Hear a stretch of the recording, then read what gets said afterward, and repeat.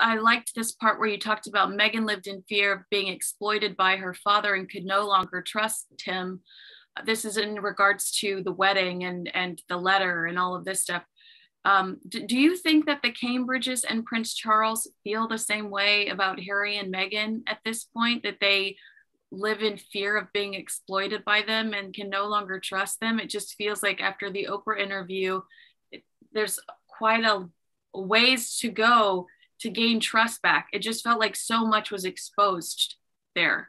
Yeah, I mean, the subtitle of the book is The Unmasking of the Monarchy. I mean, Harry accusing his father of being trapped, of accusing William of being trapped. And that doesn't say much about the central institution in British life, that if the apex of that is stultifying and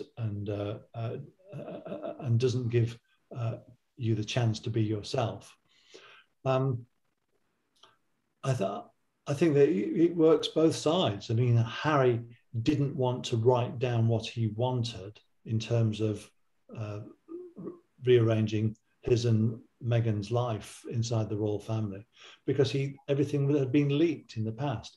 And sure enough, when he did write it down and addressed it as a memo to his father, sure enough, it was leaked in a tabloid newspaper. So there was a lack of trust on both sides.